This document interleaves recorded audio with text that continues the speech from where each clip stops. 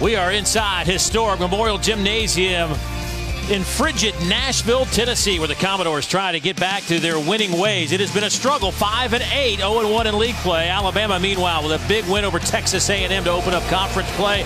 They are 9-4. It is game number 2 of conference play, and welcome to the Music City. And a pleasant good evening, everybody. I'm Dave Neal. This is former Auburn star Damian Fishback, and Damian, 2 really solid players to focus on tonight. Colin Sexton of Alabama and Jeff Roberson of Vanderbilt. Sexton, the freshman, has been dynamic. He really has. I expect him to lead their teams in 2 different ways. Colin Sexton, you've heard words like moxie and swagger. How about speed? Elite speed and attacking the rim. Look how fast he moves to get to the glass. Tyler Davis now, he's saying, you went by me last time. Well, yeah, you can knock down a jump shot too. How do I stop him? We'll see how Vanderbilt tries to stop him tonight. On the other side for Jeff Roberson, I feel like he's the best glue guy in the SEC. Big, strong enough to go inside and score, leading his team in scoring and rebounding. But when you have a big like Kavarius Hayes, you better get out there soon, because he is also lethal from behind the 3-point line. And Roberson will have to be huge tonight. He's tied for first in the conference in double-doubles with 6. Alabama is a very, very talented team. They can go small, they can go big, they have a lot of things they can do. And if they start putting this thing together, they could be a dangerous team at the end of conference play. So the Crimson Tide will have the basketball first. Faison Ingram, number 12, with the ball in his hands. Dante Hall has been a really impressive player for Alabama as well here in the first month and change of the season. The big fella underneath the basket wearing 0 for the Tide. Yeah, shoots 75% from the field, but this is the guy who gets it started. Oh, does he ever? The SEC's leading scorer, Colin Sexton, gets the first basket of the game. Moving so fast, shoes are coming off of the opponents, Dave Neal. Riley the Chance lost a shoe. Well, this is what you're talking about. Earl the Pearl spin. Nice job of moving quickly to the rim. You have to know where he is at all times on the floor. One note for this Vanderbilt team in the starting lineup tonight is the freshman Maxwell Evans, 6'2" guard out of Houston, Texas, getting the nod tonight. That's because Matthew Fisher Davis has been under the weather. Well, he's been ill, and they will need him to play well. There he is right there to the left of your screen with the beautiful hair, might I add. 12.4 points per game, 37% from the field. They need him to play well for Vanderbilt to continue to play well. I think everybody that has hair has beautiful hair in your eyes, right? Yeah, with the curls, you know, the flow, a little hair to it. Jump shot. Saban Lee's been playing well. I like him as a young freshman, Dave. I think he has promise. He is now beginning to come into his own, surrounded by veteran guys, right, in LaChance and Roberson, that are accustomed to doing what they want to do. Little dump down underneath. There is Dante Hall, and you mentioned it, shooting over 75% from the field. If he had more opportunities, he would lead the country. Well, we just got to tell Colin Sexton and Petty and Ingram to get in the basketball more, right? They found him on that possession in a 4-2 ball game. There goes Saban Lee, baseline off the window, doesn't drop. That one's knocked out of the hands of Cleavon Brown. This is what makes Alabama so lethal. Multiple guys who can get it out in transition, whether it's Ingram, Sexton, or Petty. They can all handle the basketball well. Even Braxton Key, I think they're the most lethal team in the conference when it comes to transition. And already, Bryce Drew not pleased with the play. As you look at Avery Johnson talking to his youngsters, Petty and Ingram, but already substitution coming in that post is Dante Hall. Has had a couple of good looks, so Jerry Baptiste will come in. The 6'10", 235-pound physical specimen. Aren't many made like Mr. Baptiste. No, not at all. I think he wakes up and goes to sleep in the weight room. Little pressure now by Alabama. Both teams will change defenses. We know for Coach Avery Johnson, they want an up-tempo game. I think for Vanderbilt, they need it to be up-tempo, but only offensively. Defensively, they need to try to slow the Crimson Tide down. Evans off the back of the iron. Loose ball. Sexton battling Saban Lee, and it'll belong to the Commodores with a fresh shot clock. And there's Avery Johnson now in his 3rd year, and he's finally getting this program and this team to play the kind of basketball that he wants to play. It's been kind of a process, but he says it's still, with these young guys, it's kind of a roller coaster. Some nights they just don't bring the energy that they need to have on a consistent basis, and it can be frustrating. Well, I think they love playing for Coach Avery Johnson, and there is Maxwell Evans, Dave Neal, a guy who actually scored 32 points per game in high school, so these teams both like to get up and down. Colin Sexton. They list him at 6'3". I don't know if he's quite that tall, but he can certainly elevate and get that shot off over most of his opponents.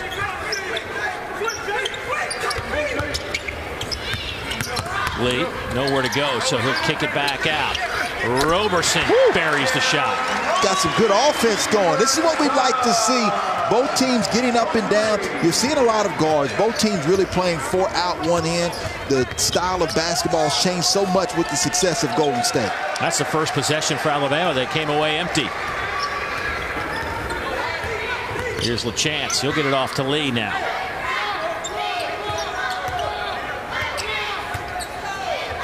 Vanderbilt trailed by 20 at the half to Florida. Cut it to 4 late. Just couldn't close it out, but off to a much better start than they had down in Gainesville over the weekend. Shot clock at 4. Lee can't buy the basket. Sexton there for the rebound. This is where Colin Sexton is continuing to learn his game, when to take initiative himself and when to give it up. And some free throws coming up as Roberson will foul Dazon Ingram. Well, the penetration is so critical for both teams. Saban Lee getting inside. Once he draws the defense, Braxton Key had to get out faster, not out quick enough on Jay Roberson. We talked about him. He is the best glue guy in basketball, and I say that in a commending way because of the way he does it for his teams in multiple ways. Dazon Ingram, who is a 69% foul shooter. This fires on the front end there. 58 of 84 at the line coming in. Solid numbers for Dazon. I'm impressed with the way he has played. You know, guys that were, he was really the man last year for Alabama. And Coach Avery Johnson has done a tremendous job of making his guys understand that they all win together. There's enough baskets to go around. If they're unselfish and distribute the basketball, everyone has a chance to score and do well. Boy, good take. Dante Hall will pick up the foul. That'll be his first. You know, the best way to stop the player of another team, right? A couple quick fouls, get him out of the game. I mean, Vanderbilt doesn't have a lot of depth at the front line, and instead of taking the screen, he goes right at Dante Hall.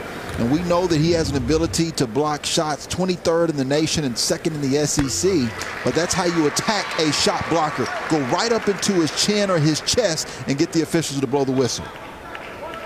Bryce Drew talking to us about Maxwell Evans and how he's really, really good defender. Just trying to learn the game, though. There are some moments out there, and he might get lost. But from a physical standpoint, and certainly from a skill set standpoint, he's got the tools.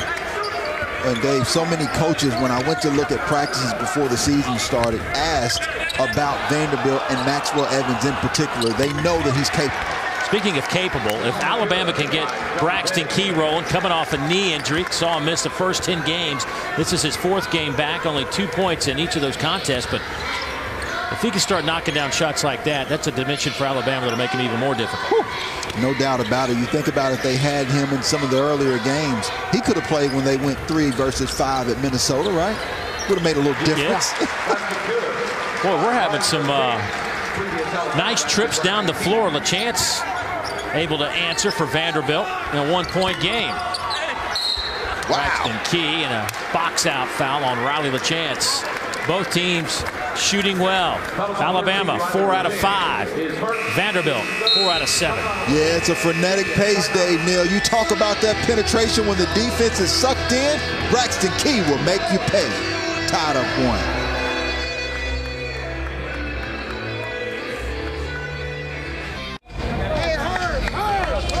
Been fun start to this one. Alabama leads Vanderbilt 13-12. It's always fun when you make some shots. And there have been a lot of shots made in the SEC this year in basketball, and the results are some pretty impressive numbers heading into conference play. When you look at Joe Lunardi's bracketology right now, Fish, look at all the teams that he has inside the NCAA tournament right now. Dave, I know a lot of the fans right now watching, they're excited about football, and they should be. Nick Saban, a phenomenal job. But it's time to get excited about some basketball in this conference as well. I think 8 teams, depending on how the Big 12 SEC Challenge goes, will be the number for this league this year. And there's some teams that are not on that list. You look at a Georgia team who went in and played Kentucky extremely hard. It has wins over Marquette out of the Big East, over Temple.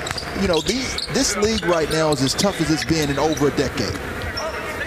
Amazing how we were just talking about the last couple of years, 2, 3 teams maybe getting in. Would there be a 4th? And now we're talking about, could we get 9 in? There's so many people that should be commended for the work that has been done to put this league back in the position that it's at right now. And it's coaching, it's recruiting, it's scheduling, it's all those things. Sure. Leadership in the conference itself.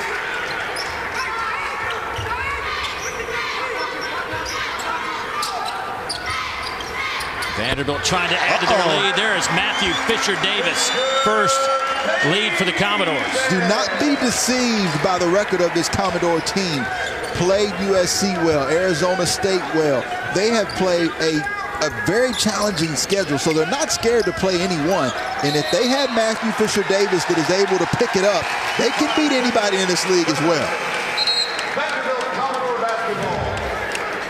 Here's what we're talking about right here, getting on the floor. You're talking about a backcourt that went to the NCAA tournament 2 years in a row. Matthew Fisher-Davis, Roberson, Riley LaChance. If you don't think that class wants to go one more time, then you're deceiving yourself. Fisher-Davis didn't practice yesterday. No shoot-around today. We weren't even sure he was going to play, nor did his coach know if he was going to be able to play. Well, I think he's playing. Back-to-back threes for MFD. You think he's just playing like this so he can get out of practice, not go to the shoot-around? If it was me, I'd do it. That's me. Never was much of a practice guy. Here's Petty. He can shoot it too now, but off the mark. Commodores trying to run. Evans. Vanderbilt's made 5 of their last 6, and now we'll head to the free throw line. They're on an 8-0 run. That foul on Daniel Giddens. Well, we talk about penetration and getting to the paint. Jimmy Dykes, who's in studio, talked about that in Alabama's previous game. When you get to the paint area, it draws the defense. It gets the opponent in foul trouble. It's just like a boxer who goes to the body first and then is able to go to the jab or go to the hook to knock his opponent out. That's what Vanderbilt's doing now when they continue to attack the paint area. Peyton Willis on the floor. LaChance will take a break. You know, it's you and I getting ready for this game. You start looking at some of the stats, but the one thing that jumped out to me, how in the world is Vanderbilt, a team that we're so used to shooting the ball so well, how are they last in the league in field goal percentage at 41? They're usually top 2 or 3, if not leading the league. Sure. And they're 12th in three-point shooting. Well, one is because they struggle with inside presence. And so when you have the loss of Cornette, you had guys that were accustomed to be able to throw it in and the ball coming back out.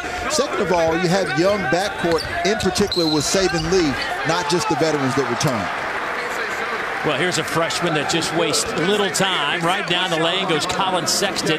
Count the basket. He'll head to the free throw line, and his first step is as good as any. Well, that kind of goes against what I was saying about freshmen. Trae Young, Colin Sexton, those are guys that make you say, well, the class does not matter. And that's what we mean when we talk about Colin Sexton. The first objection you have is, how do we keep him in front? And I don't know how you do it. I think he has the same speed of De'Aaron Fox, of John Wall at the next level. He is lethal in going to the rim. Talked to him before the practice today here at Memorial Gym, and busting out some new shoes. Likes to change them up every game. Oh, nice luxury. And Coach Avery Johnson changing up the defense, trying to slow Vanderbilt down. And now you see they're getting to their offense with only 18 seconds. And they also go to a 2-3 zone here.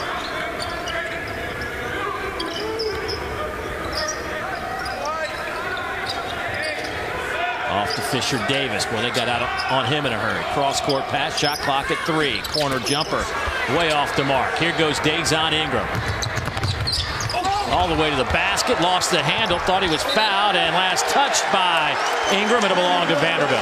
Nice save that time by Willis, but I like the defensive change. Right, we look at teams across the country. Everybody's talked about Kentucky playing that zone. And when you sit in zone, you have the opportunity on turnovers to get out and run like Dazon Ingram did that time. And he is vicious when attacking the basket. Dave, let's see on this trip. We mentioned Alabama going 2-2-1 now back into the 2-3 zone. Let's see if Vanderbilt even gets a paint touch. The last time the ball never crossed the three-point line. They beat the press. Top of the key 3 off to mark. Avery Johnson Jr. just checking in, comes out of there with a basketball.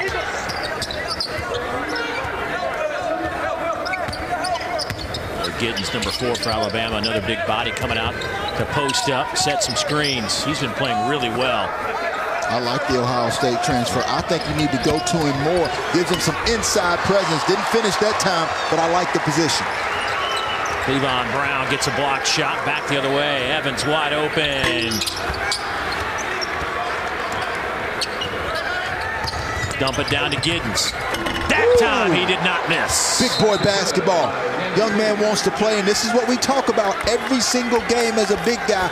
Outrun your man down the floor, and it will get you a basket or 2. Put it in the books, I guarantee it, Dave Neal. Boy, timeout taken by Vanderbilt, who leads by 2. A unique building. We'll talk more about some of the advantages and disadvantages of playing here inside Memorial Gymnasium. Only the second trip inside Memorial Gymnasium for Avery Johnson as his team trails by 2. A unique building here, and certainly that poses some problems for visiting teams. Damian Fishback talks about it earlier today. They typically have a huge advantage here at home. For the visiting bench, it's actually on the other end of the floor in the first half, which is where the coaching box used to be, from the basket all the way over here to the star. Well, that makes it challenging if you're Colin Sexton tonight on the road for the first time as a freshman. You have to look way back here for Coach Avery Johnson. Well, then after that, they actually moved the coaching box down a little bit further to around free throw line extended to where it came out right around this C here with the Commodores. A little bit closer for Colin Sexton or Dave Neal tonight, but still not quite where it is now.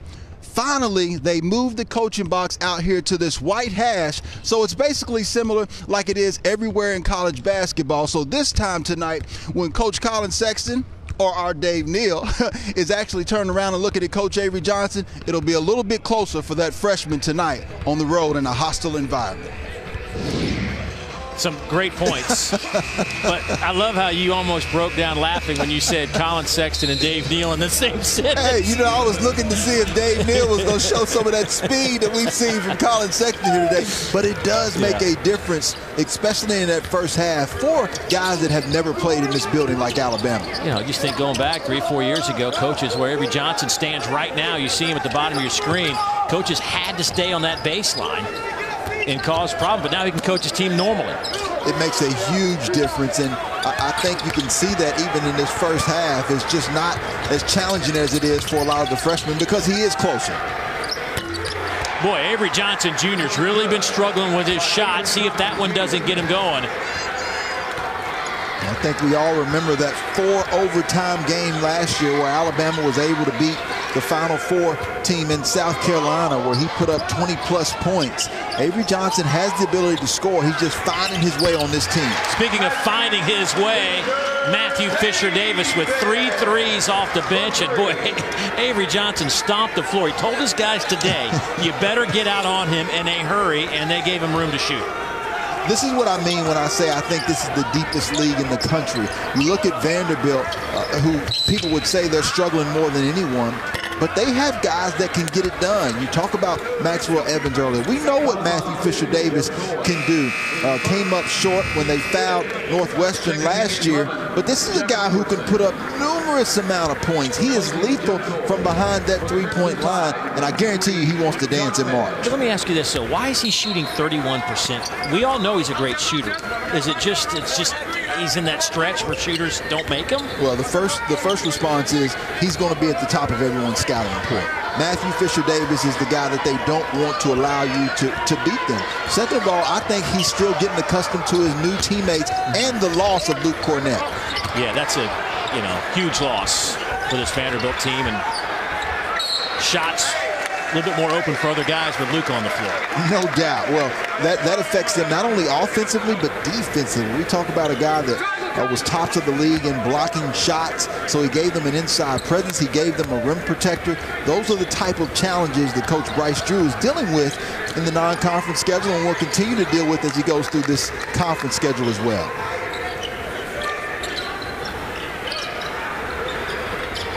The chance won't go. Tapped around by Fisher-Davis. Keeps it alive. Roberson got it. Give some of that to number 5 in white. Without question, offensive rebound so critical because the defense is discombobulated and allows them easy open shots.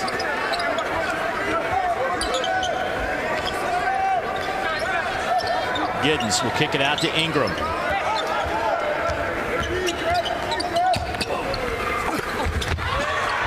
Tough take going to the baseline as Herbert Jones staying with it. Let me tell you, Alabama fans, if you don't know about Herbert Jones, you will. When I came to see him at practice earlier, he was the one guy that stood out. They had about 6 or 7 scouts there, and they were talking about Jones just as much as they were talking about Petty and Colin Sexton. Tremendous upside and length, along with a lot of versatility as well.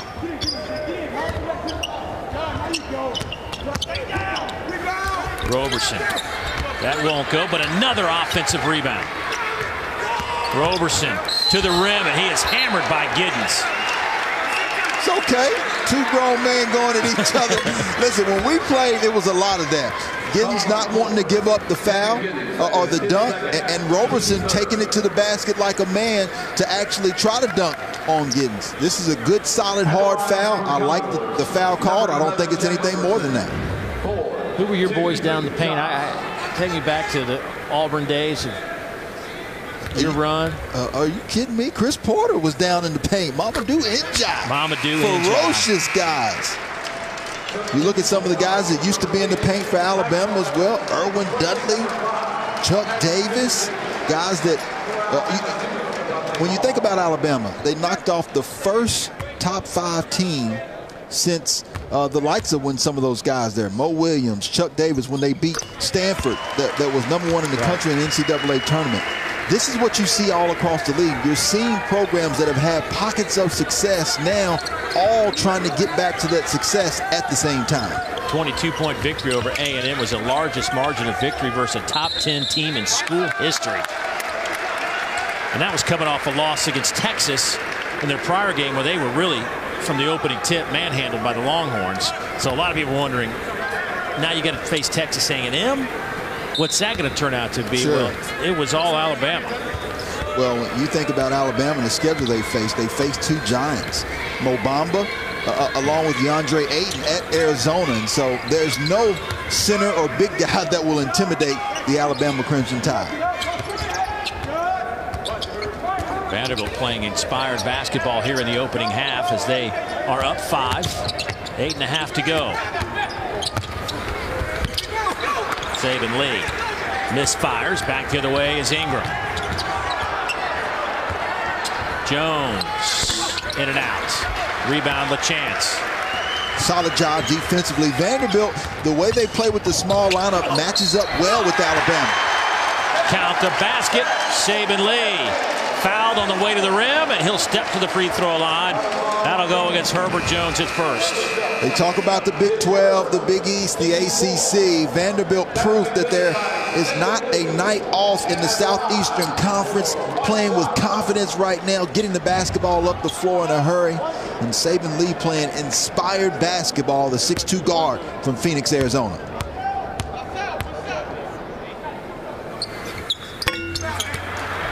Can't complete it. 7-point advantage for the Doors. Over time, Alabama has had a real adventure trying to win inside Memorial Gym. They have won only once since 1990. That came in 2013, a 58-54 victory against Vanderbilt. But this has not been a friendly building at all for Alabama. However, the series dead even at 68 apiece.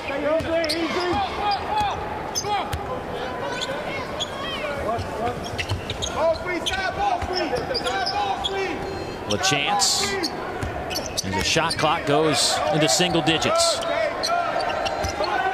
Dante Hall guarding LaChance, tries to take him, but that one is swatted out of there by Petty. Wow, unbelievable. Vanderbilt continuing to play with much more confidence. They're penetrating, getting into the teeth of the defense, and Roberson continuing to knock down three. Vandy by 7.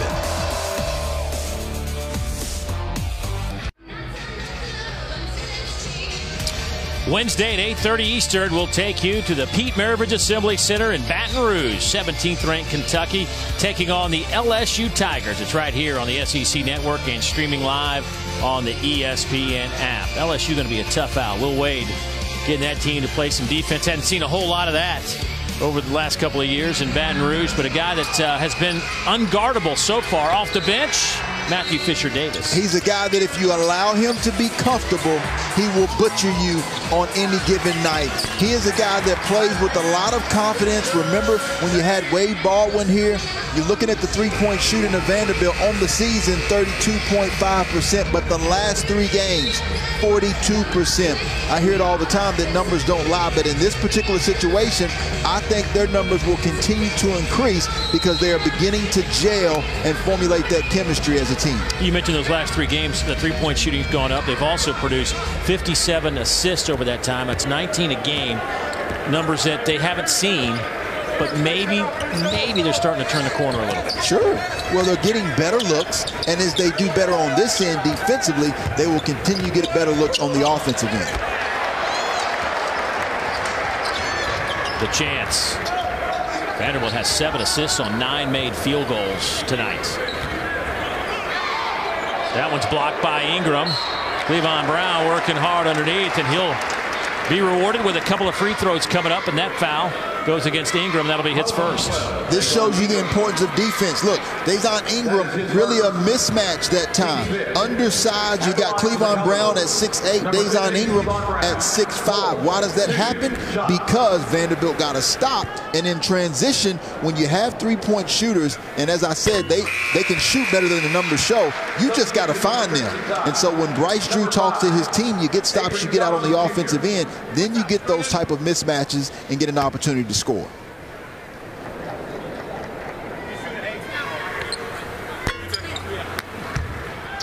Brown off the back of the iron, a 41% free throw shooter on the year.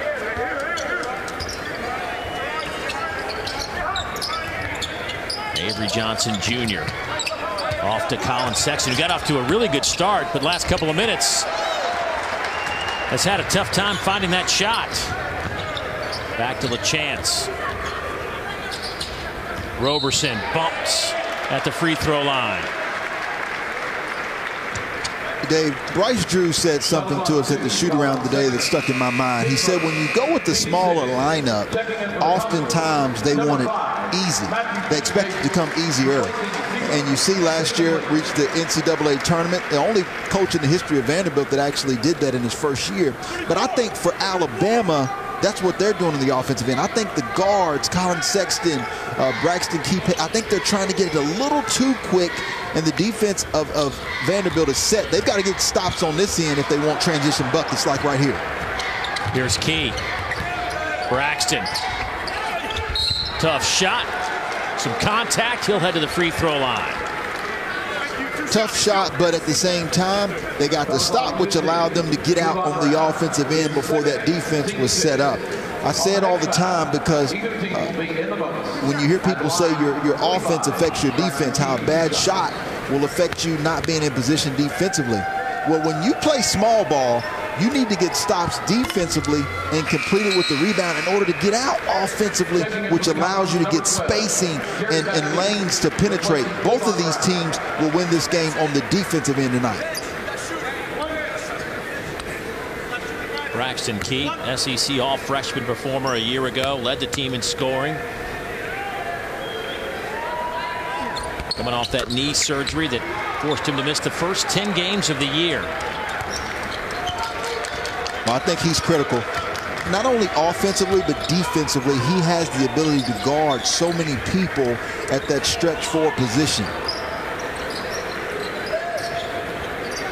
Richard Davis.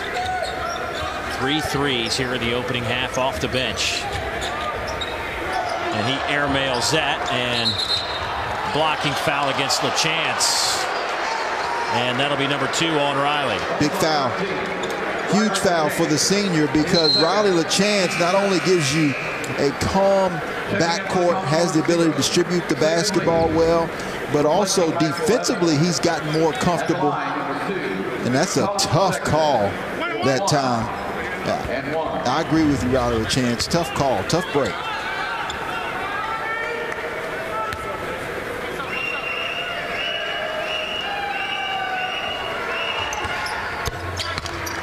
So Sexton at the free throw line, 79% at the line.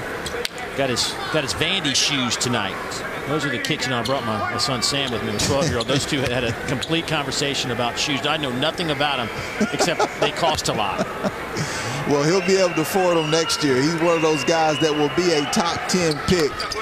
He will have a lot of M's in his bank account, Dave Neal.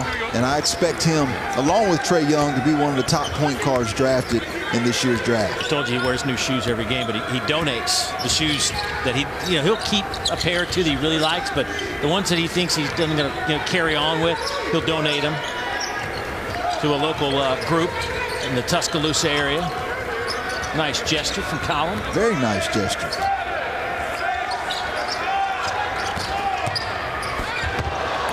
Boy, Saban Lee tried to bring down the rim, didn't get it. Dante Hall with the rebound. Dante Hall finds the basketball and finds the middle of that backboard. Boy, his game has changed. He is a dynamic big man. So efficient. I mean, and you love to pass it to big guys like that, because you're going to get an assist, quite frankly, as a guard. He is a true finisher, one of the better finishers in the SEC. And there's Hall with a big rebound. Dante averaging 11.5 points, 7.5 rebounds a game. Right down the middle off the screen from Dante Hall in Alabama. How good is he? Has tied this up. Dave, how good is he at changing speeds? He came down full court, pumped the brakes, and then switched gears like a manual shift, and then exploded again to the basket. One of the best in the country at changing speeds. Here it is right here. You Riley LaChance. I think I got him. Nope. Right by Roberson, and explodes to the basket with the finger roll. He's about as good as it gets at not only changing speeds, but controlling his ability to go by the defender. Alabama watch Vandy go on a 17-3 run. They've answered with an 8-0 run. Hey, Saturday at 9 o'clock Eastern, we'll take you to Thompson Bowling Arena in Knoxville. This will be a good one, folks. 17th ranked Kentucky, number 23 ranked Tennessee, coming up right here on the SEC Network, of course, streaming live on the ESPN app. You and I both are in agreement that this Tennessee team is one to watch out for. Well, and they've had success against Kentucky, especially at home. But I think those are two teams that the numbers by their name should be higher right now. I think Kentucky is playing outstanding basketball and will continue to improve. And I think Tennessee, again, is the Wichita State of the SEC. They do not take nights off in league play or non-conference play. Here's Lee. Doug Shouse calls a foul on the floor. That'll go against Colin Sexton, and that'll be number 2 on the freshman out of Mableton, Georgia. Both teams are in the bonus. At the line, 0. You know, this is the Colin Sexton. This is how his name is known. I'm down in the Vanderbilt batting cages. A lot of big league guys that used to play ball here, including Dansby Swanson down there, hitting some balls, getting ready for the season. And He says, "You in town for the game?" I said, "Yeah." And he goes, "You going to watch Colin Sexton tonight?" You know what I mean? Everybody knows about Colin. Well, he's worth the price of admission. When I was traveling around looking at teams before the season, had not seen Colin Sexton in person. And within 5 minutes of practice, I said, oh, yeah, he's exactly what everybody said. He's better than advertised. Won every sprint in practice that day. And you know Coach Avery Johnson, he wants his team to play fast. It wasn't even close. He dominated. Only other player I've known to do that win every sprint is Michael Jordan. Not comparing him to Michael. I'm just saying that type of win. Is that the actor mindset. Michael B. Jordan or the basketball? No, that's the Mike. Okay. The swoosh knife. Right. That's short and loose ball taken by Baptiste, and he'll rip that out of anybody's hands. Here's Lee. 3:45 to go here in the first half. Braxton Key can guard anyone on the court. It's impressive.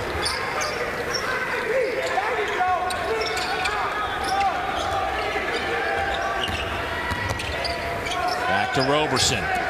Has a little seam. Too strong. He thought contact was coming. Sure. Well, Braxton Key did a nice job of forcing him off of the line. He knows Roberson wants the jump shot first.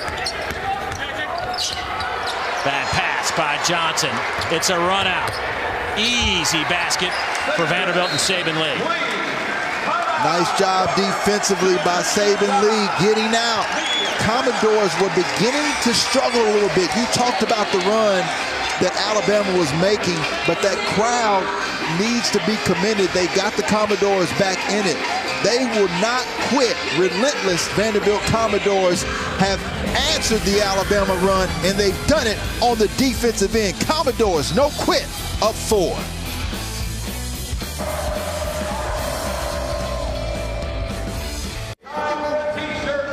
Vanderbilt leading Alabama 35-31, 3:11 to go in the opening half. Monday, you know what time it is.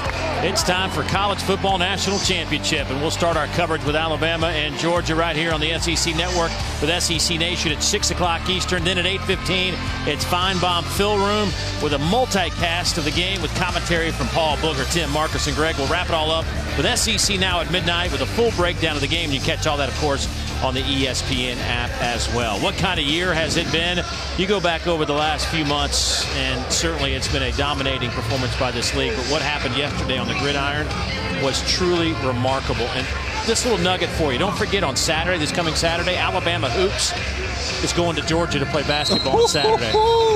Listen, if you ever questioned Nick Saban before, if you ever questioned him, he erased all doubt. I mean, the Georgia second half was very impressive, but the way Nick Saban came out after everyone doubted him, everybody said they shouldn't be in the college football playoff. It was dominance from start to finish. Yeah. You give Nick Saban time, he's going to win. Look at these numbers over the last 12 months. Women's basketball, 2 teams in the championship game. Baseball in the championship series. And in football, it's coming out of 2 SEC teams as well. Let's not forget there were 3 teams in the final 8 of the NCAA basketball tournament on the men's side and 1 in the final 4. Well, I don't want to upset any fans by telling you what's going to be in that question mark, but I'll say this. Nick Saban is 11-0 against his former coaches. You just upset some folks. You can't not. I'm just saying. Vanderbilt has really come out here and played extremely well. I told you earlier that, I mean, they trailed by 20 at halftime for the Florida Gators in their SEC opener. Well, Florida is a very capable team as well. They had a little rough start, or rough finish midway in the patch. As you see, another big basket by Saban Lee. But Florida is another team. Knocked off Gonzaga, knocked off Cincinnati. Coach Mike Krzyzewski said he thought that that's the best team they would face when they were able to beat them versus Duke. Sexton lost the dribble. Roberson. Boy, that one is swatted out of there by Herbert Jones. Did I tell you about that guy, Herbert Jones? The length, the athleticism. He was out of this play, but the sprint to get back into it, a nice Euro step, he was going to block that if he took off from the free throw line. That's what makes this Alabama team so lethal, is they have multiple guys that are long, athletic, and their speed is something that you don't see in a lot of places. Fisher Davis He's played 12 minutes here for Vanderbilt off the bench. Been out sick the last couple of days.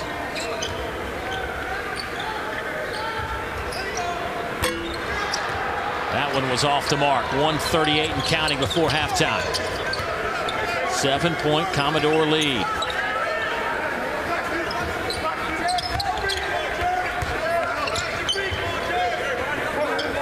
Braxton Key.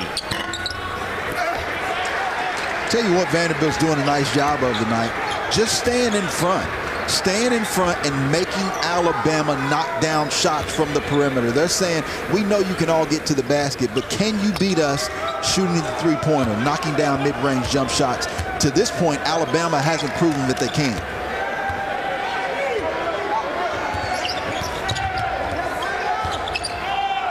Lee, step back three. Boy, what a half for Saban Lee. He now has 14, came in averaging 9. Whew. Best game since scoring a career-high 24 points against Arizona State. And this fan's loving it. Only 1 3-pointer in the last 5 games for Lee. He has 2 tonight. There's a takeaway. And that one's blocked by Ingram, but a foul by Avery Johnson Jr. And Saban Lee is putting on a show here in the first half. Well, here's just a nice job of him using the screen, and that time Giddens didn't get out to help whatsoever, and Lee knocking it down. But this is what I'm talking about. Your offense oftentimes is predicated on your defense, and now Vanderbilt's not only playing defense, but it looks like they're starting to enjoy it a little bit. Saban Lee knocks that one down, and don't forget, coming up on the SEC Basketball Halftime Report, get some first half takes on this one from the boys in the studio. Bruce Pearl going back to Knoxville where he had so much success. That story will never die just because he was so good with Tennessee. So good. And an SEC dream team. Peter Burns, Antoine Walker, and Jimmy Dykes coming up at the half. Whew. How about that team right there? The scientist, the champion, and the chameleon. Peter Burns, who can adapt to whoever's in the studio with him. The chameleon. Yeah, man. He's probably been called a lot of things. I don't know if he's been called that before. You got to watch him at the half. Nice set play that time by Coach Avery Johnson. Ingram, or excuse me, Sexton leads Alabama with 12 points. Dante Hall's next closest with 6. On the flip side, this guy right here, Saban Lee, has had some kind of half. That one is blocked, and that'll do it. Almost banked it in, but a 12-2 Vanderbilt run in the final 4:16 has given the Vanderbilt Commodores a 10-point lead, and Saban Lee has been the story. 16 points as Vandy has knocked down 8 3-pointers in the opening half. That's the end of the first 20 minutes. Vandy out in front by 10. Time to get into the studio. Peter, it's all yours. All right, thank you, Dave Neal. Welcome into the Halftime Report. I'm Peter Burns, the chameleon, and we got Antoine Walker, the champion, the scientist, Jimmy Dykes, and we've got Bruce Pearl making his return to Knoxville. Tumo Kiki trying to get it done. Tigers getting back in this game, tie ball game, and later in the first, Vols. Well, you know Admiral Schofield can hit the rock, shoot it. He did. 35-33 in a game in which the Auburn Tigers are getting blown out early, but they have made a run. Hi, hello. You heard all of our names earlier. Here we are on television form. All right, gentlemen. First of all, they never said who's who. I think I'm the champion. That's the scientist, and you're the chameleon. Listen, I changed colors. I don't know. Yeah, I would say. Yeah, or I think we'll go that way. Not. We'll do it that way. Okay. When we start looking at what happened, is this as simple as Alabama stayed up way too late watching their football team last night, Coach? Very, very well could be. You know, I had the Alabama A&M game on Saturday. Very impressed with how explosive and fast, and Sexton in person is just at another level. One of the concerns I have for Alabama, though, Twan, they're a quiet team. A young team that's a quiet team. And if you're a quiet team, you're not good in transition defense. And against Vanderbilt on their home floor, you better sprint back and talk and take away threes and take away transition baskets. Something to keep an eye on the second half. Yeah, and obviously, I just think about what Peter said. Think about Texas A&M game. They gave up 57 points for the game. They've already given up 43 points. So that's kind of a little hangover in itself. And then, obviously, Alabama team is not as deep, I think, as Avery would like. His starting five can play with any five in the country, but when you start to go to the bench, they lose a lot of production. So that starting five has to play well, and sometimes that can hurt you going on the road because you need some bench guys to step in and give you some energy sometimes. And then they're not defending the three-point line. Yeah. The biggest thing you took out that Texas A&M game was that they held them to 2 3-point shots the whole game. Yeah. They've already given up 8.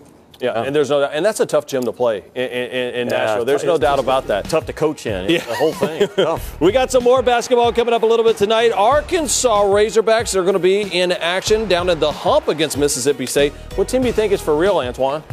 Well, obviously Arkansas, I think that was a huge win for them, and I think now being ranked in the country, they're going to start to take off. They got 3 senior guards, and I said this earlier on in the preview, that they're going to be a very, very good team as the season goes along. In college basketball, you win games because of your backcourt play, and they got 3 guys that can do it. Looking forward to this one between the Gators and Aggies. Both of these teams are extremely talented, Coach, and yet they've kind of gone up and down this season. Yeah, they have, and A&M's up and down is because of injuries and suspension. So again, tonight they're without DJ Hogue, and Gilder's probably still out. So as a result, you can really pack in your defense on the Aggies right now and force them to shoot threes. They were 2 out of 21 or 2 out of 22 at Alabama. Tyler Davis demands a double team on the inside. But with no shooters on the outside, it's easily to double team this. But does Tyler Davis deserve a spot on the SEC Dream Team? We'll show you that next in the SEC Halftime Report.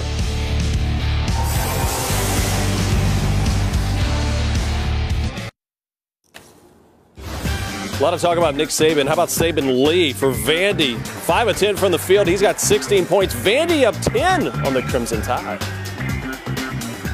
You know, the guys and I were talking about how good SEC basketball is this year, kind of compared to other years. So we started thinking, how about the SEC Dream Team? Let's start, Antoine. Who are you rolling with at point guard right here, right now? That's a no-brainer. The best freshman in the country to me right now, Colin Sexton. This guy's incredible. A guy that's averaging 20 points a game, leading the SEC in scoring, whose future is as bright as he wants it to be. So Colin Sexton's the guy I have at point guard right now. You disagreeing with him? No, he's the best point guard in this league. Trey Young's the best freshman in college basketball, but this kid has a different game.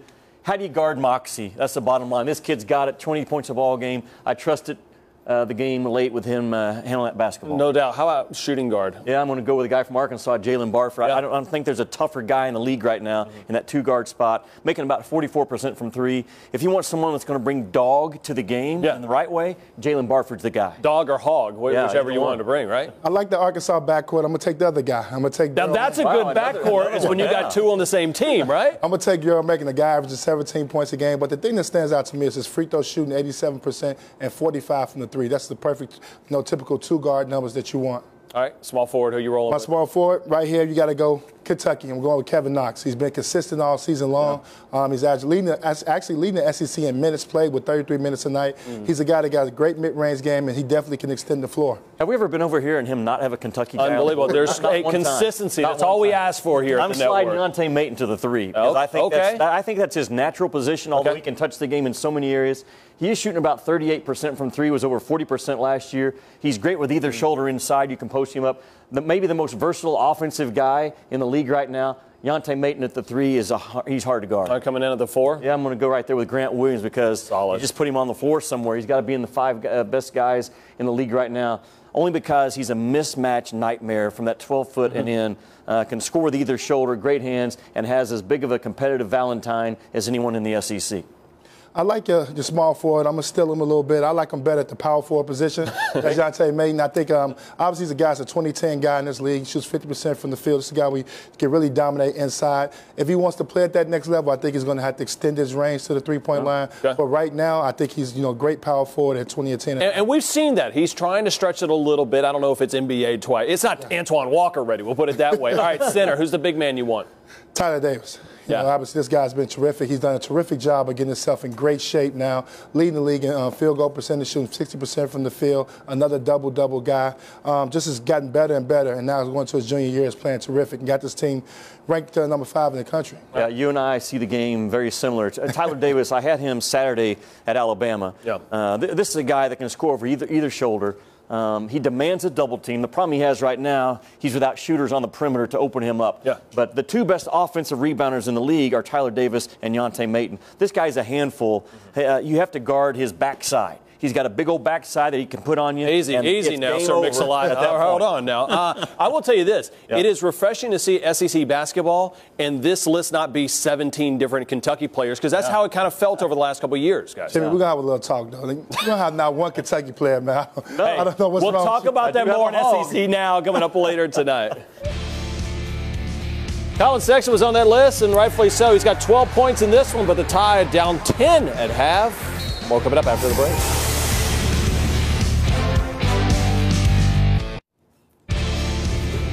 All right, Nashville, Bryce Drew has to see this. Good ball movement. You get the ball to Matthew Fisher-Davis. 3 for 3 from downtown. He's got 9 points. Vandy up 10 at the half. Second half coming up after the break.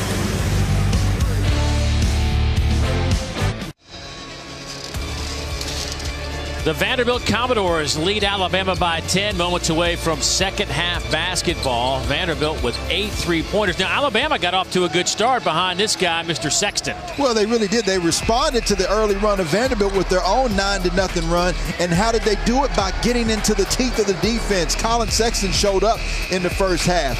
But his response was the guy we talked about, Roberson, getting into the teeth of the defense and getting it out. The good penetration. But the story of the first half was Mr. Lee. There's Roberson again. Saving Lee, though, just unexpected trifectors. Did a nice job of distributing the basketball to everyone else. He was the story of that first half and the reason why Vanderbilt is up by 10. There are the numbers.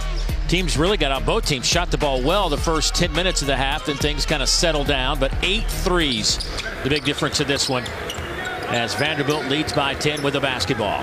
Let's see if Lee keeps it up. 16 points in the first half alone.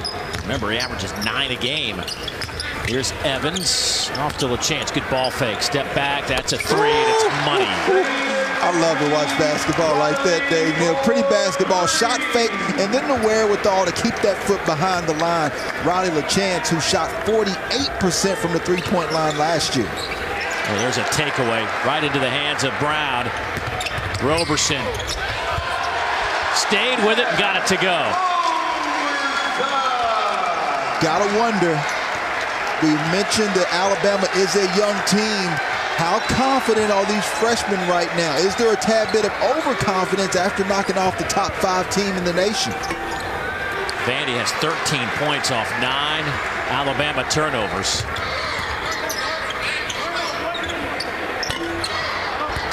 I'd have brought the roof down here at Memorial Gym, and it's a pretty sturdy roof, too. Been around for a long time. As Vandy closed the first half on a 12-2 run, they've added to that to make it a 17-2 run. Well, defensively, they are playing some of their best basketball. And there's our glue guy, Mr. Roberson, getting out into the fast break. He hurts you in so many ways. Alley-oop to Dante Hall. It might have gotten bumped and still got it to go down. We hope he's okay. He's a guy who has to make his presence felt even more. He has good size in the perimeter. If he gets it above the rim, there's no one on Vanderbilt's team who should be able to stop him. As we talked about for Vanderbilt, though, Dave, Alabama, in order to be that elite transition team, they've got to get stops on this end. Brown misses the jumper. Ingram the rebound. Alabama's got to get it and go. Back-to-back baskets. Boy, Dante Hall is hobbling back down the floor for Alabama, but Sexton, no hobble in his game. We hope Hall is okay. Looks like he's fighting through whatever it is. Not a lot of depth at the front line. Remember, they already have Riley Norris that's out with a hip injury. Yeah, Norris is going to shut it down for the season. Strong take. Count the basket. Wow. Maxwell Evans, the freshman out of Houston, Texas. First foul on Key. Any given night in the SEC, this is what can happen. Vanderbilt, vicious in attacking the rim tonight. In games in the past, they've settled behind the three-point line. They are now figuring out that their inside presence has to be off of the penetration. They don't have a front line guy like Luke Cornett that they can throw it into this year.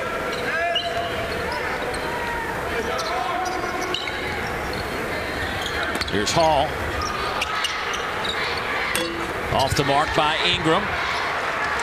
It's a 3-on-2 run out. Now Alabama gets back, and LaChance will back it out.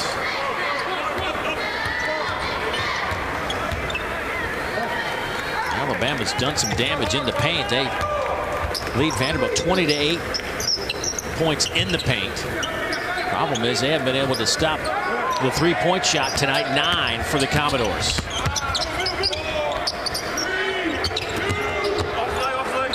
And with 1 on the shot clock, Vanderbilt will inbound it. You have a couple of options. Either you can try to throw it up. You see Bryce Drew trying to come up with something. No Luke Cornett to throw it to this year. What you hope is that you can get someone off the screen for a quick catch and shot. Off the front of the rim. Off to Sexton now. Collin looking for a little bit of room. Up and under with a left hand. You know, it's Coach Avery Johnson. He has to appreciate that. An outstanding player in himself, obviously winning an NBA championship. But now when you have the opportunity to coach the likes of a Collin Sexton, how good is that match made? Sexton leading the league in scoring at 20 a night, has 16 here this evening. Boy, that missed everything. Key out to Collin Sexton. Woo, how about that pass and the finish by Ingram? You like that one? Yes, I did. I did too, partner. I did too. Worth the price of admission. And where's it coming from, though? Defensively now, Alabama turning it up on that end.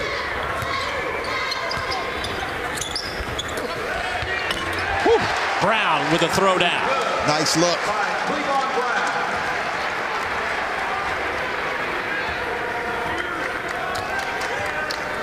Vanderbilt by 11.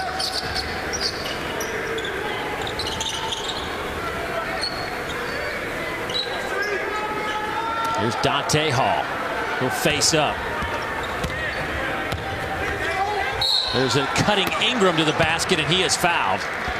Yeah, nice job of Dazon Ingram moving without the basketball. And speaking of moves, who sings that song, I Like the Way You Move? Because Collin Sexton is moving.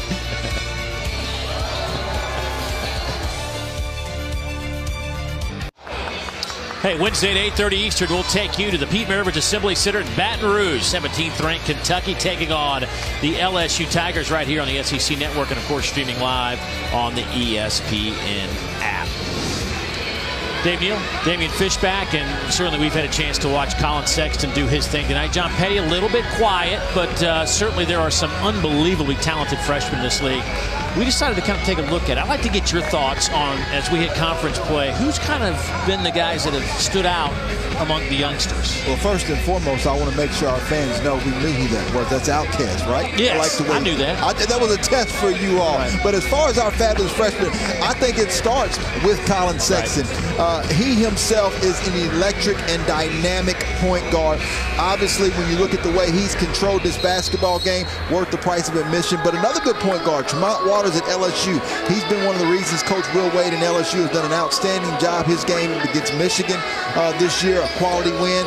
Hammonds of Georgia, I really like his length and size of the front line. And then Daniel Gafford at Arkansas made strides as good as anybody. And then Gilgeous-Alexander. Antoine Walker, I heard you complaining with Coach Jimmy Dykes. There's your Kentucky love. I think Shai Gilgeous-Alexander will be the key to Kentucky's run as they go down the stretch. Now, we just picked one from each team. I know Kentucky fans might be going, we have 4 or 5 you can put on there, but we just picked one. But there are other guys, too, that have played well. Jonte Porter, Tillman at Missouri. Those two guys have been really good. I keep going back to this, and the freshman group in this league is as good as I've ever seen it this year. Well, you have to give some credit. I mean, Paul Biancardi does a tremendous job, and from what he said was the top 100 at ESPN, the SEC has 26 of them. So you're looking at a quarter of the top 100 kids coming to this conference. And you mix that in with the coaches who have Final Fours and national championships and multiple NCAA tournaments, and this is the result that you have every night. You have good basketball in this league. Cannot forget what Bryce Drew did in the offseason. He has brought in one of the top recruiting classes in the entire country coming here next year. Similar to what Alabama's putting on the floor tonight with their freshman class. That's how good that group will be. Been a quiet night for Petty. Sexton's done most of the damage. He leads with 16.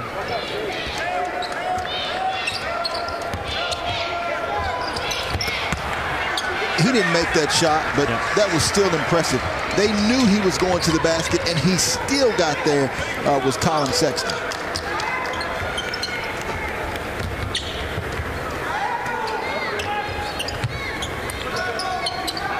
Here's Baptiste, gets it off to LaChance.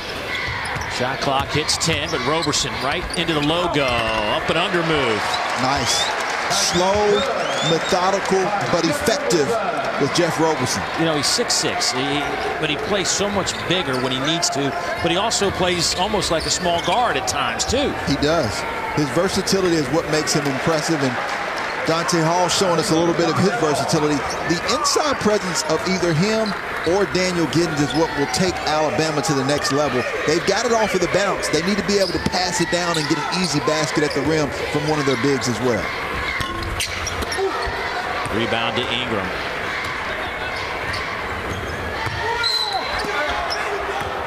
And a foul against the Commodores as Dazon Ingram takes it to the basket. Matthew Fisher-Davis picks up the foul. That'll be his first. You know, we've talked about these freshmen. We can't overlook what Saban Lee did in the first half. Another young player for Vanderbilt was 16 in the first 20 minutes. Well, you look at Claxton at Georgia, who's got good length and size. Obviously at Kentucky, you can look at a plethora of freshmen. I love P.J. Washington, Kevin Knox. That's why I think with their length, Green as well, you always have a select group of Kentucky players that you can choose every year. The difference with this year is the diversification, right? If the SEC was a portfolio, it wouldn't be in one particular stock like Kentucky, like it has been year in and year out. It's diversified amongst the entire conference, and that's the reason why you have the success in the non-conference schedule and why Joe Lunardi says that he feels like there's 8 teams predicted that could make the tournament as of today. We haven't talked about Auburn's young guys. Woo! Well, Auburn having a tremendous night on the road at Tennessee tonight. Coach Bruce Pearl and Rick Barnes at this point of the season would have to be at the top of the line as your coaches of the year in this league. Here's Saban Lee. Little stutter step, took it right to the big fella and drew some contact. He'll head to the free throw line. A lesson for young guards. Even though he was ahead of Dante Hall, he didn't go to the basket. Watch when he gets by him here. He comes to a jump stop, and then he actually initiates the contact against the big guy. Dante Hall frustrated, but if you're a guard, that's exactly how you want to approach bigs. Lee knocks home that free throw. Saban Lee, 5 out of 6 at the line. Now with 17 points, a game-high total for him, and 19 minutes of work. Daniel Giddens just entered the game because of Hall getting that foul. And I believe number 4 for the Crimson Tide needs to be critical. Here down the stretch, had 12 points and 6 rebounds versus Rhode Island. He's a guy who I think could make some noise tonight. But they've got to go to him on the interior. Sexton. High off the window, hit the deck hard. Free throws coming up. Boy, it is hard to throw it inside to a big man when you have a guard who can get to the rim anytime he wants to, quite frankly. We talked about the speed. John Wall, De'Aaron Fox, who was at Kentucky last year. There's just some guys that are challenging to stay in front of, even when you know they want to get to the rim. I'll call him Shoes. He got some fancy kicks on tonight, that's for sure. Little gold trim. He says he picks them out based on the opponent, so he's been sitting on those shoes for this matchup. Saving them for the Commodore. Yeah. I don't even want to know what those cost.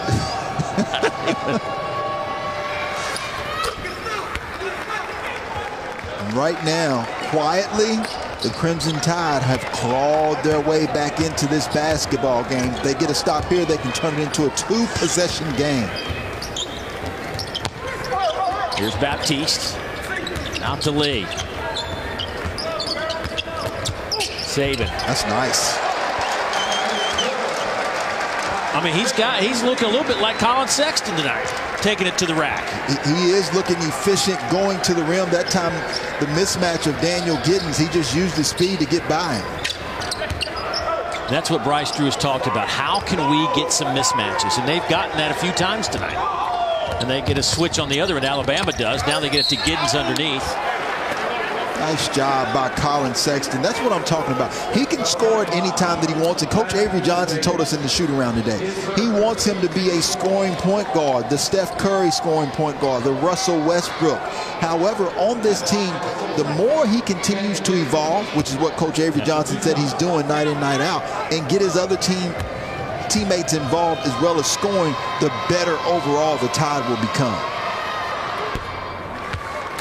Giddens at the free throw line, just 43% this year, but looks good on that shot as Sexton tonight with 16. But you see what he did against Minnesota in that 3-on-5 second half for Alabama. Put up together a 40-point performance. Still hard to believe they had to play 3-on-5. Well, and it worked out effectively because they had a small forward, a point guard, and a big man that was still left in the game, but so impressive by Coach Avery Johnson and the Tide. 8-point lead, but Alabama trying to cut into it there. Baptiste with the block shot, and then a reach-in foul against Giddens. And that'll be number 3 on the big fella. And that's where Colin Sexton has to continue to improve. He's so strong and athletic physically. I think stronger and more athletic than Trae Young of Oklahoma. But where Trae Young would be better there is he would have shot that little small floater. That's what Colin Sexton should have done over the outstretched arms of Baptiste.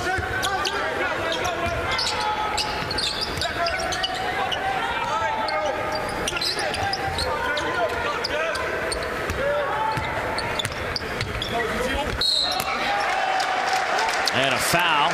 Roberson got hit across the arm. And that's going to go against Herbert Jones. Timeout on the floor. Vanderbilt up by 8.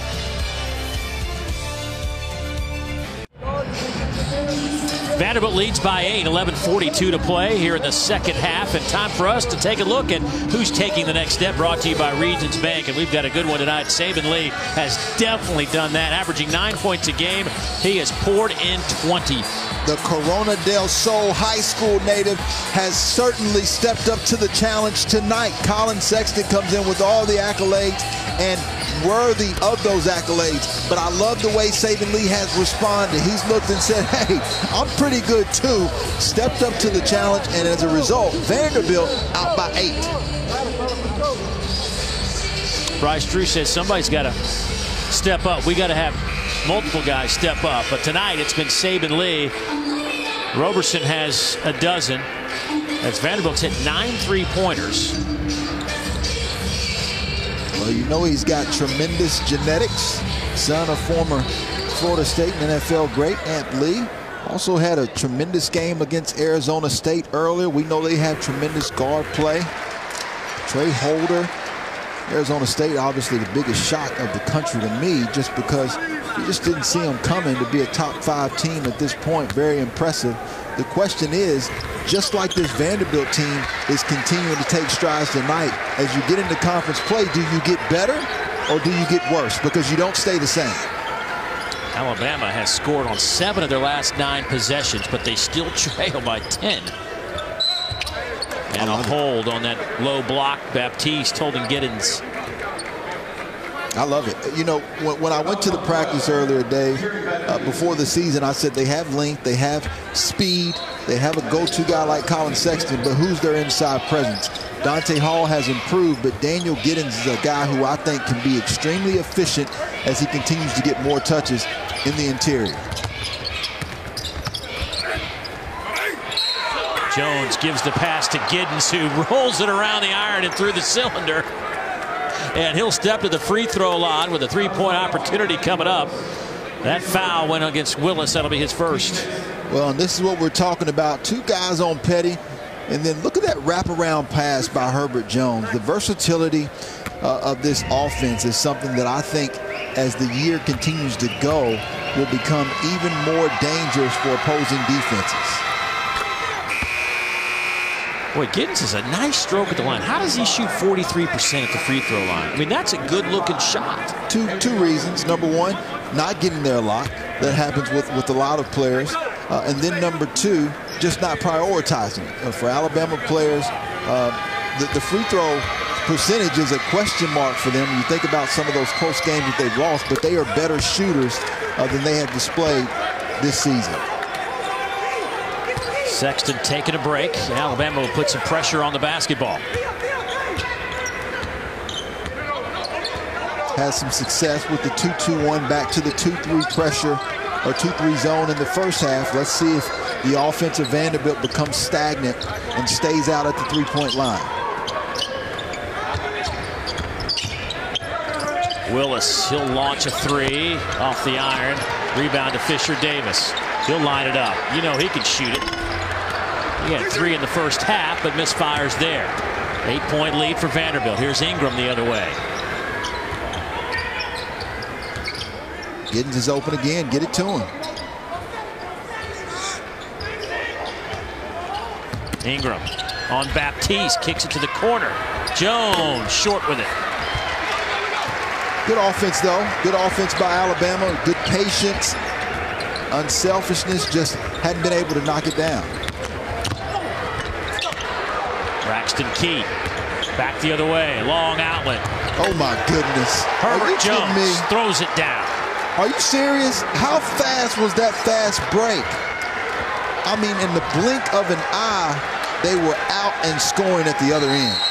Timeout Vanderbilt as Alabama has cut this down to 6.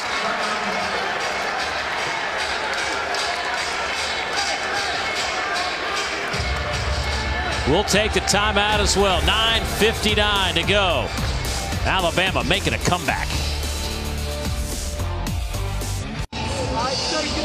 Alabama has scored on 9 of their last 12 possessions. They've hit 6 of 11 from the field here in the second half, and they have cut into this Vanderbilt lead. They've made it a 6-point game, just under 10 to go, and they're starting to get out on the floor and run a little bit. They are, Dave, and they're doing it by the speed and defensive end. Now watch this. This is a missed shot, and then take a look.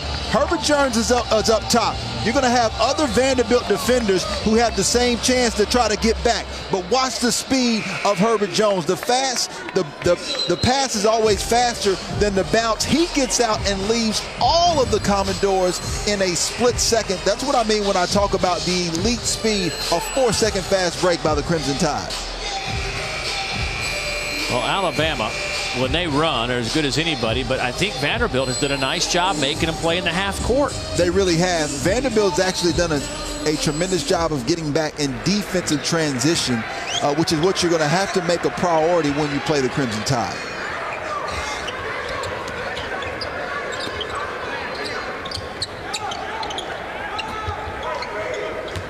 Maxwell Evans, another freshman, back on the floor.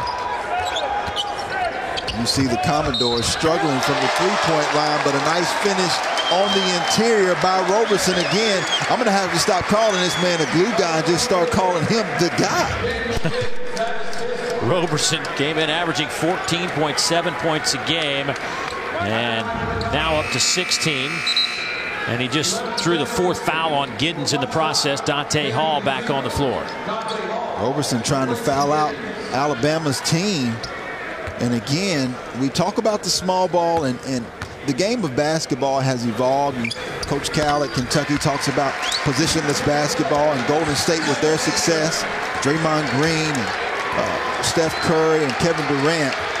The bounce is just as lethal as throwing the pass inside if you have guards who can consistently get to the rim, and both of these teams have that. Avery Johnson Jr. knocks home a 3. Avery Johnson Jr. came in averaging just shy of 4 points a game. He was 0 for 10 from behind the arc in the last 8 games, but just buried that one.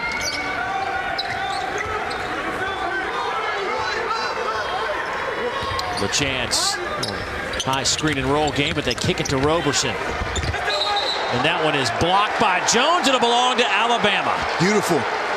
Told you about Herbert Jones. The reason why the next level likes him so much is because of his length. he could be a lethal defender. He blocks that shot and is almost out of the picture. 1 through 3 position, I think he can guard effortlessly. Good call by our officiating crew. That definitely was knocked out of bounds by Vanderbilt, so Alabama will have it. 6 blocks by the Tide tonight. Braxton Key out to Ingram.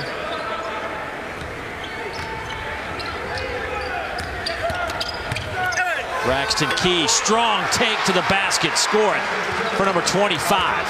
When he gets his swagger back, Alabama will be one of the most dangerous teams in the SEC. He is a difference maker both defensively and offensively. Braxton Key.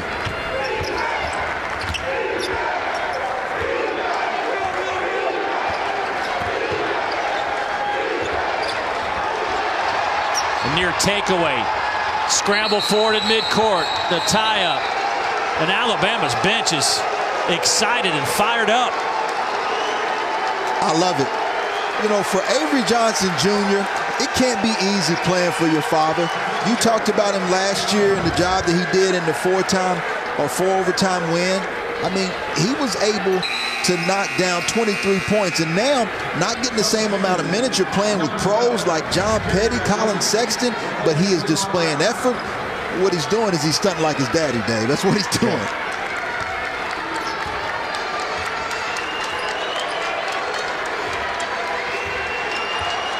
Avery Johnson is halfway on the court trying to coach him up. He was just reprimanded to get back over there. Loose ball. Vanderbilt has it. Oh, and Avery Johnson not happy with that possession, obviously. Turnovers have been an Achilles heel for Alabama tonight, Dave. There's turnovers. Have reached double figures now for Alabama with 11.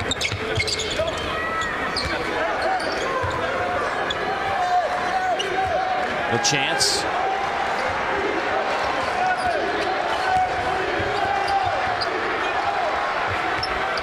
Step back 3. That's tough, Mr. LeChance. That's tough.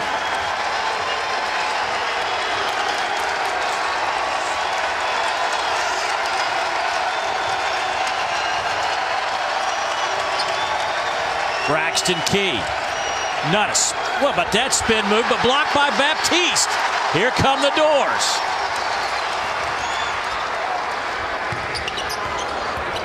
Toy inside, blocking foul. He'll head to the line. As you go to the arenas this year, SEC fans realize that hoops are bigger and better this year. But right now, it's not the fans, it's the chance. And he's dancing. Big shot, young fella, big shot.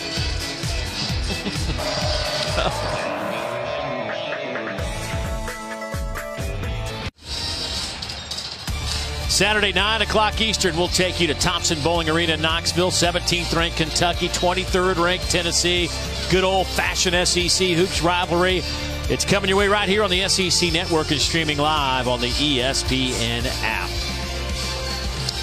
Well, the SEC has littered the top 30 in the RPI. You see where Arkansas sits. They are 4th in the country, and certainly a lot of basketball left to be played. But the good news is, generally, if you're not in the elite coming into conference play, it was hard to move up in the SEC in terms of there just weren't a lot of great RPI wins. But now you see these numbers, and there's certainly, you can jockey for position. Teams like Georgia can certainly get back into that mix. They're kind of on the outside RPI-wise of that top 30, but you have opportunities now.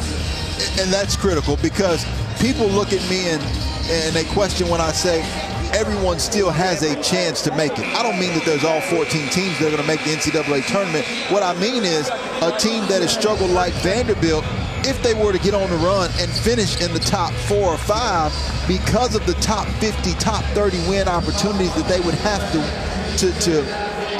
complete if they did that, then they could still get in there. A team like Ole Miss, if you get rolling in conference play and finish in the top 4 or 5, you would have accumulated enough wins to possibly get to the NCAA tournament. Well, that's the kind of night it's been for Vanderbilt. A friendly roll here inside the SEC's oldest basketball arena. you know, let's not forget that Vanderbilt had a sub-500 record in February last year and still got into the NCAA tournament. Now, the league is much better this year, and the challenge will be much steeper, but the opportunities are much more this year versus last year. Oh! Dante Hall from Braxton Key.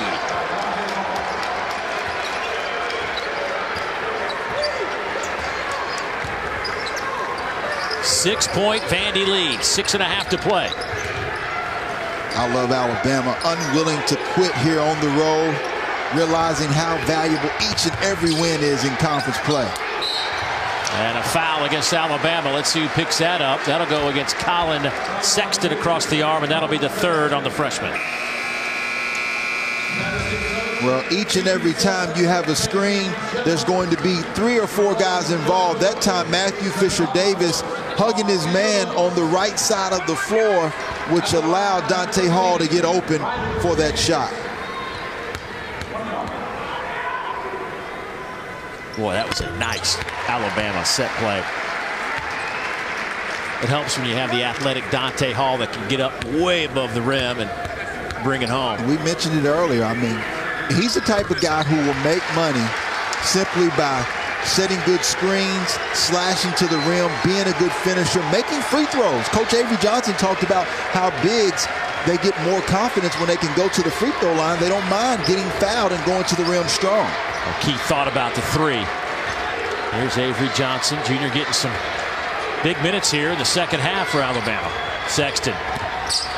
Nowhere to go. He's doubled. Back to Johnson. Shot clock at 5. Little floater by Avery. That won't go. A rebound by Roberson. Right mindset. Just wasn't able to quite get the finish with Avery Johnson Jr. Well, Chance has spent a lot of time at the point here in the second half. Well, he does a nice job of making good decisions and distributing the basketball. He's a veteran. Over 353 career assists. Fisher-Davis. That won't drop. Rebound Braxton Key, who's starting to do those little things to make a difference. Right, he rebounds. He's defending every play. He can get you baskets, inside presence. So critical for his team. In and out for Sexton. He thought that was down. He was backpedaling, thinking that was going to go through the cylinder. Not the case here at the Commodores. Dave, I don't know if it's wind or teams are just taking much more time, but both teams are slowing the basketball down on the offensive end. This is where you still make solid decisions, but offensively, you still want to get out and put pressure on the defense offensively. That's where these two teams have both had success in the open floor in transition. The chance falls, lost the handle. Colin Sexton has it. This is what I'm talking about right here. And good foul by Roberson. But Sexton a little bit out of control, might have bailed him out. He was out of control, and if Roberson had stuck in there and had the feet set and taken the charge, he would have got an offensive foul.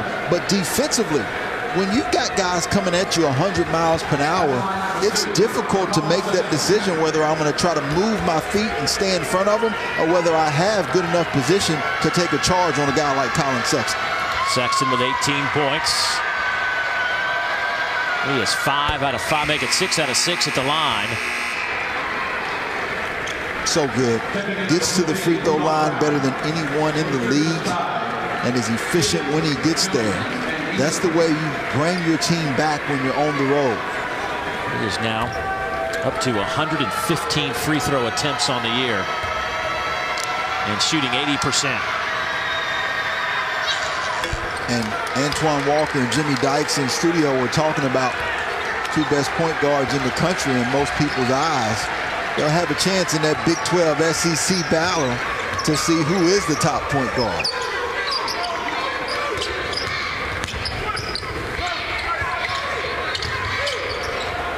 Roberson trying to dump it down low to Brown, and another turnover gives it back to Alabama, trailing by 6, 4:16 to play. Two mistakes on that play. The right idea for Roberson as a veteran, he needs to move, use the basketball, put it on the floor to improve his angle to make the pass. And then for Brown, he wants to wait and get his body on Giddens to provide a better passing angle for his guard.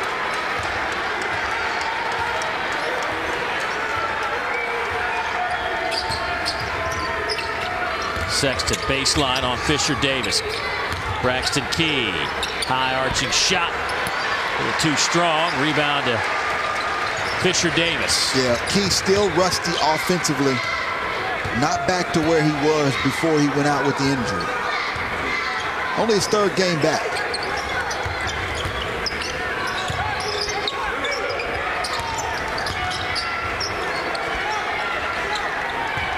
Roberson. Up and under, and Dante Hall was waiting on him. Swats it into the Vanderbilt bench.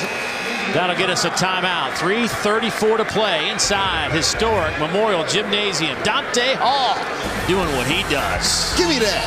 That's what I do to you, Dave.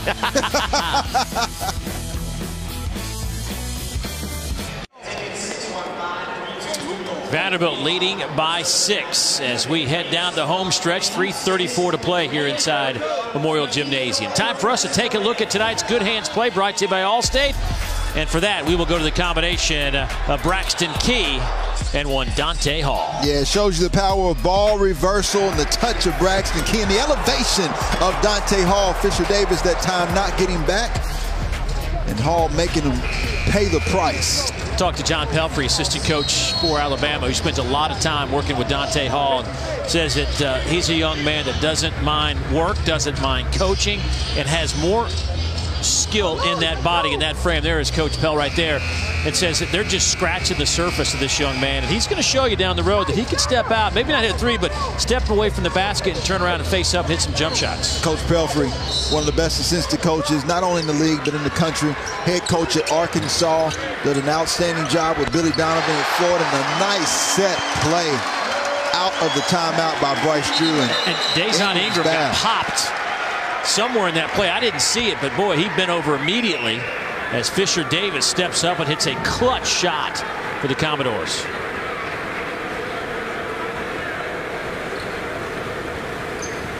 Oh, his own guy, Dante Hall, with a left hand. Wow.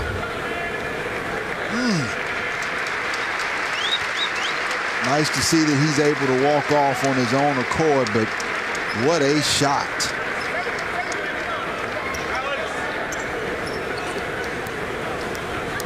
Now, can you get a flagrant on your own team? Oh, man, He got just out of nowhere, just that big left arm of Dante Hall just right across the bridge of the nose.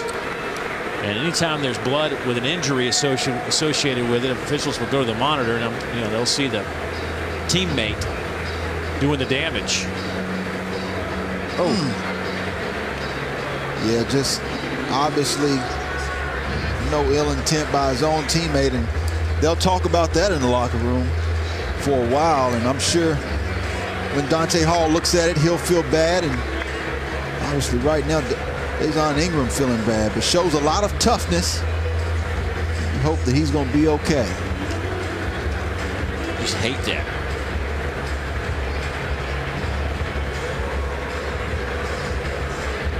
Dazon Ingram is a tough competitor, and he's showing us that today.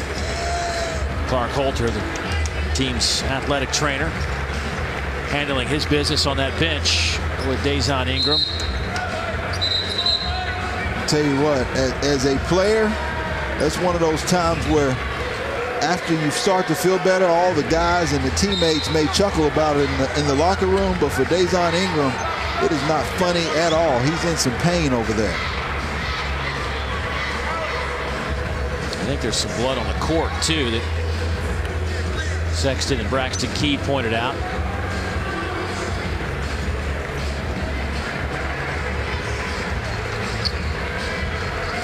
Hey, tonight at 11 Eastern, our boys in the studio, Peter, Antoine, Jimmy, will have a full recap of all the college hoops games, plus QB School with Jordan Rogers breaking down Jake Fromm versus Jalen Hurts. Game tape from the semifinals will be broken down. It's all coming up right here on the SEC Network and, of course, the ESPN app. Peter Burns looking extremely happy along with Jimmy Dykes in that picture. The chameleon? Isn't that what you called it? The chameleon? Peter Burns? And Antoine Walker cool as the other side of the pillow. Big Herbert shot. Jones steps back, knocks home the shot, the freshman out of Greensboro, Alabama. And a much-needed shot. Alabama right now, 2-possession game, but starting to run out of time. Every single possession now becoming crucial for the Tide down the stretch. Quite a few Alabama fans have made the trip to Nashville, rooting on the Crimson Tide, making some noise. Wow, another block for Dante Hall. Forces another errant shot. Here come the Tide. 3-on-2 run out. Sexton. Petty. No good.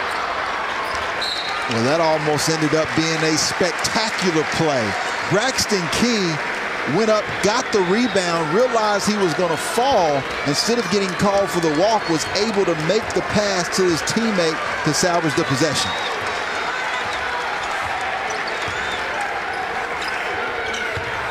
It's a 2-possession game with 2:25 to go.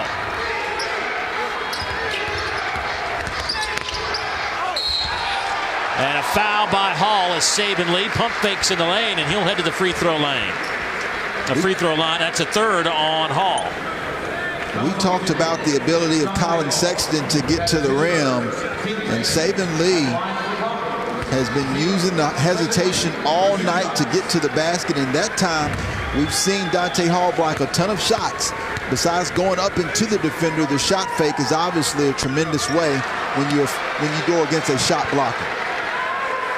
73% foul shooter on the year is Saban Lee. Misfires there, couple of assists, 20 points, couple of three-pointers, 20 points in 24 minutes, I might add. Free throw is going to be big. The Commodores shoot 73.7% as a team.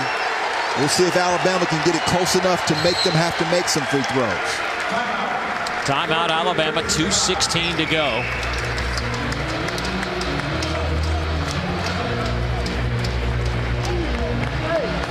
Alabama coming off a big win over Texas A&M, largest margin of victory against a top 10 team, trying to keep that momentum going here in game 2 of the SEC slate. Meanwhile, Vanderbilt, a team that lost to Florida 81-74, trailed by 20 at the half. It's been a struggle in the non-conference. 5 of 7 before conference play, and if they're going to make some noise here, they're going to have to rely and get on the big shoulders of one Jeff Roberson, who tonight has played well with 17 points, 4 rebounds, and a couple of assists. He really has done it in multiple ways, Dave. You see him out here getting out on the fast break in transition. We talked about his versatility at the outset. Here he is against Braxton Key, and over the outstretched shot blocker, Dante Hall. And look at him penetrating to the rim off of the left leg, showing some excitement. And for Jeff Roberson, the 6'6 senior, 220 pounds out of Houston, Texas, he's taken the leadership role, one of 3 1,000-point scorers on this Vanderbilt team, him along with Riley LaChance and Matthew. You know what I love about Roberson? As a freshman, averaged 4 points. As a sophomore, averaged 9 points. As a junior, it went to 11. And now as a senior, he's closing in on 15 points a game. I mean, just the gradual progression for this young man has been impressive to watch. You love to see that maturation. You can see the same thing with Yonte Mayton, right, at Georgia, who at this point has been SEC Player of the Year, in my opinion, from a consistency standpoint, from simply putting his team on his back. We'll see how the conference play and the year continues to go forward. Sexton out of the timeout, left it short, battles for the rebound, taken by Vanderbilt. Roberson had his hands on it and gets it off to Lee. One of the best jobs I've seen outside of the Texas game in the defense, staying in front of Colin Sexton and not allowing him to get all the way to the rim in the late shot clock. Roberson off to Lee, guarded by Petty. Woo! I like that. Saban Lee now with 23. One off his young career high. Sexton dumps it off for Dante Hall, who got fouled. That's where Colin Sexton will take his game to the next level. Everyone's going to try to key on him. Saban Lee doing his own version of Colin Sexton, getting to the rim, getting by the shot blocker, and then Colin Sexton, look at Riley LaChance. I'm staying in front of you. You're going to have to shoot over me, but Colin Sexton being a nice distributor, going upstairs to his teammate Dante Hall.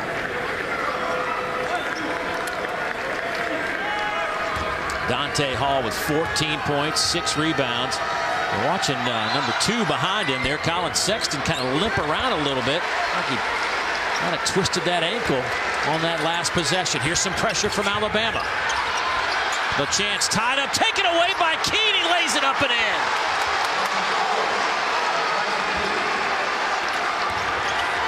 .110 to play. Another tie up. Knocked out of bounds. It'll belong to Vanderbilt, but the Tide almost got another takeaway.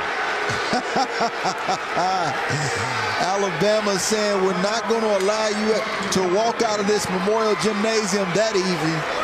Coach Avery Johnson turning on the pressure, and I like the timeout being called. What it does is it gives Coach Bryce Drew a little opportunity to get his team composed. As the officials, take a look. Look at those hands by Braxton Key, not only able to get the deflection, the steal, but then maintain the basketball and then score it. And another deflection, and the officials now obviously have an opportunity to take a look and assess the situation.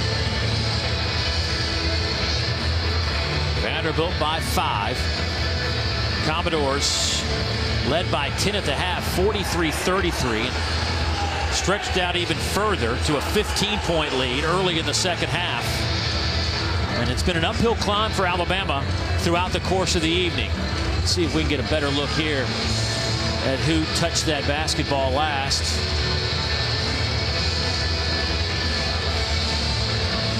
Boy, it's hard to tell. I mean, that's when I'm glad that I'm over here in a suit and tie versus in no stripes. We're looking at it in slow motion, and it's a challenge to see. And how critical of a play is this? If Alabama is able to get this basketball, difference in night and day.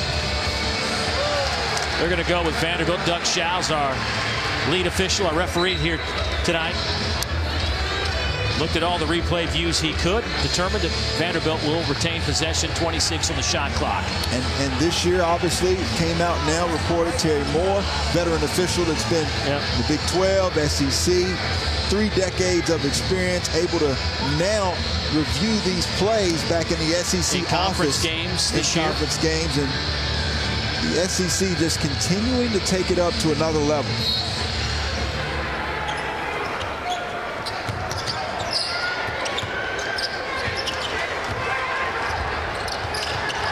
Roberson, double teamed, another takeaway.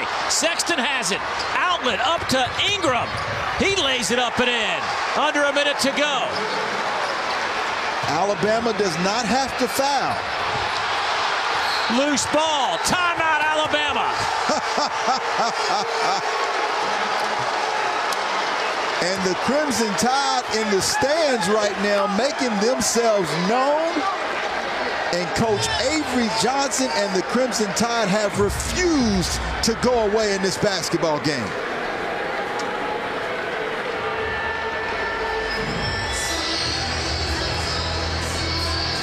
Boy, the pressure the last minute that Alabama has put on Vanderbilt in the backcourt has been intense. It has been a scramble for the doors to get it across midcourt.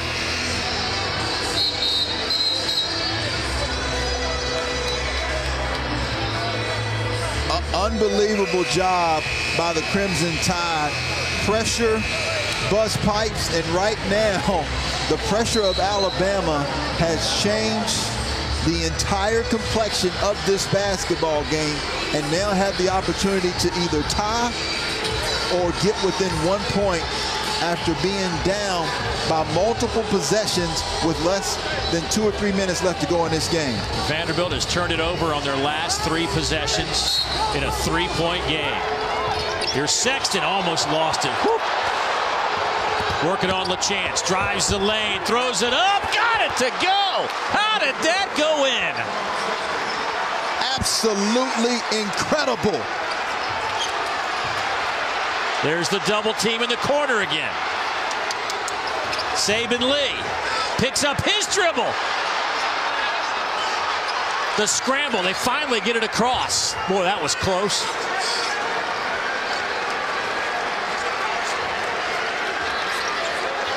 On the shot clock. LaChance. He lost it, but right to Baptiste, who lays it in.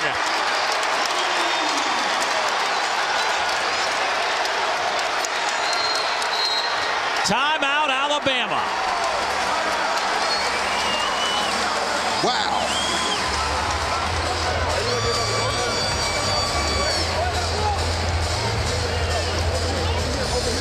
Did we say that every game was going to be a challenge? Colin Sexton getting into the teeth of the defense, relentless in attacking the basket, and the bench erupts. But Riley LaChance and the Commodores continuing to fight through, and even though they lose the ball, Baptiste at what we call the right place at just the right time. 3-point game, 15 seconds to go. Are you thinking first good look, or are you thinking three here? Well, I think right now, if you take a three-pointer and miss it, then you really put yourself out of the basketball game. But somebody who's been quiet all night, when I went to practice earlier, he said, take that shot again. That's a layup for us. That was John Petty. Take a look for John Petty. You want to get Colin Sexton attacking the basket, but if Petty is open, I like him taking the three-point shot anytime, anywhere.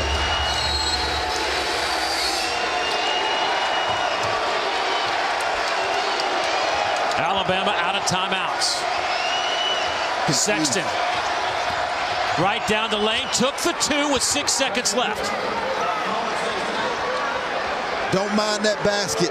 Now, what you have to do is you have to foul extremely quick here, and a nice timeout called by Bryce Drew. And that's the last one for Vanderbilt.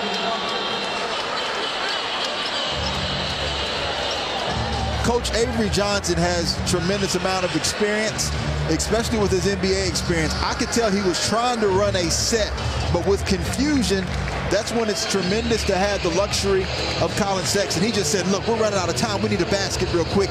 Goes and gets Alabama a basket so they still have life.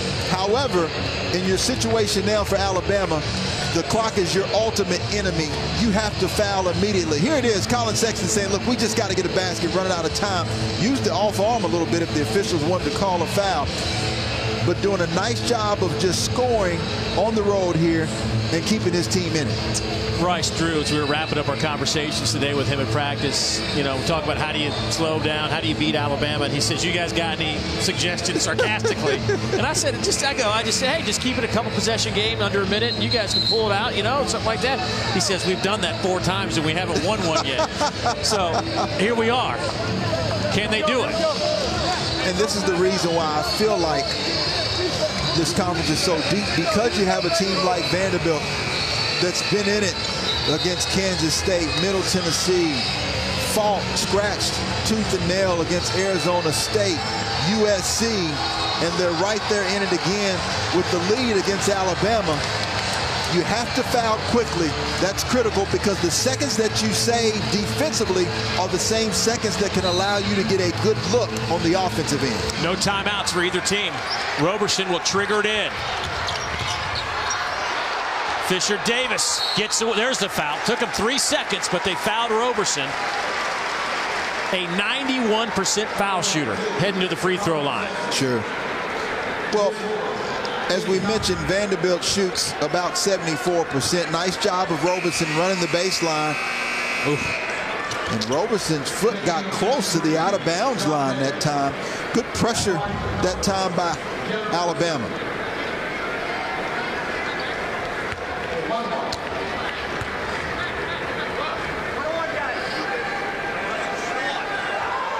Roberson.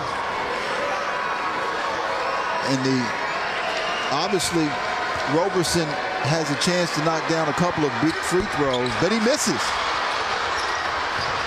Last-ditch effort. No good. Off the side of the backboard, and Vanderbilt knocks off Alabama. 76-75 in a thriller here in Nashville.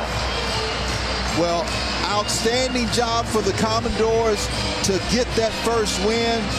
But for Alabama, you can take a lot of positives. We mentioned this is a tough place to play. They've struggled in the history here. Alabama, young team, freshman, probably didn't play to the likes that they want to, in particular John Petty, but they can take a lot of positive. Congratulations, though. The Commodores doing an outstanding job fighting, scratching, and clawing to come out on top with their first conference win of the year.